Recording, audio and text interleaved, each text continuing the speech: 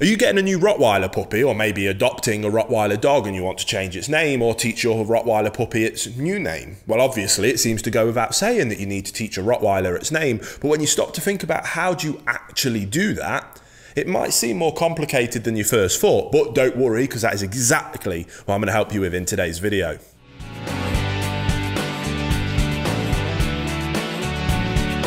Welcome back to the Fenrir Rottweiler Show. If this is your first time here, my name's Will, I'm a canine behaviourist and I'm the founder and CEO here at FenrirCanineLeaders.com. This channel is dedicated to helping you learn everything you could ever dream of knowing about the glorious Rottweiler, as well as how to become a high-level canine leader that can raise perfect Rottweiler companions. So if this is your first time here and you love Rottweilers as much as we do, don't forget to start by hitting that subscribe button and turning on the notification bell, and you'll never miss a future Rottweiler video. So let's dive into how you go about teaching your Rottweiler its name. And first and foremost, we must, and it's critical, we must understand that your Rottweiler will never understand the concept that it has a name. Names are a completely human idea. Your dog will never know it has a name, and there is no amount of training you can do to make them understand the concept that they have a name. Now, that being said, it is important that we teach our dog a name, so that seems like it might conflict. What am I on about? So don't worry, let me explain. Hey guys, very quickly, in case you didn't know, we have our Perfect Puppy program. It's the program that I designed myself as a canine behaviorist to help you guys become a high-level canine leader yourself, and then how to be able to take your puppy from the second you bring it home all the way through to that dream of the perfect canine companion that you've always wanted. So if you want more information on that, there'll be a link down in the description box below. Thousands of people have now gone through that process to extremely high levels of success. So there's some testimonials you can go and check out. More information, it's all in the description box below, but let's get back into the video you were just watching. When we utilize a dog's name, your Rottweiler's name, think about how you go about using that name. 9 times out of 10, it's usually along the lines of asking them to look up to you because you're about to ask them to do something, or you're about to ask them to stop doing something. Take, for example, usually the stop doing something. We've got Bob the Rottweiler, who might be Bob, stop, at Bob, no. Or in a more positive light, it might be Bob, come, Bob, heel, Bob, sit, Bob, down, Bob, stay.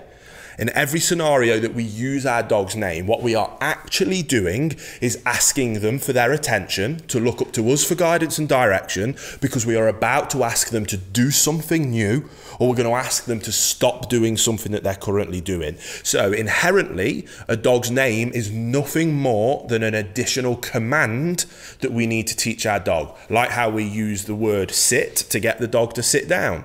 We could use any word. You could use door and get a dog to sit down. It really doesn't matter. We just decide that we want to use sit for teaching sit. The name principle is exactly the same. We simply need to train the dog to understand that its name, that we decide what it is, simply means look up to me because I'm about to ask you to do something or ask you to stop doing something. Obviously, when you're talking to other humans, you can refer to the dog by its name so they understand who it is you're talking about. But when we're communicating with our dogs, we have to see them as dogs. They're not other humans. So their name simply means stop doing what you're doing, look at me because I'm about to ask you to do something or not do it. If you can understand that theory and that grasp that concept, you're already miles ahead of the vast majority of owners. So awesome. I get it, Will. That's, yeah, didn't think about it like that. Now I understand it. But how do we actually get the Rottweiler to understand its name? Well, this is something that we cover in our Perfect Puppy program, and it's something that we feature inside of our Fenrir basic obedience drill that we start from the second we bring our dog home. And one of the very first things we work on is teaching the dog its name. And the principle behind how we go about doing that is fairly basic. We simply use a standard lure, mark and reinforce based program, the same way we teach a dog to sit or down or stay or come, or more advanced types of obedience. We lure them into the desired response that we want. We then mark that desired response with the verbal cue that we want to use. In this situation, it's their name.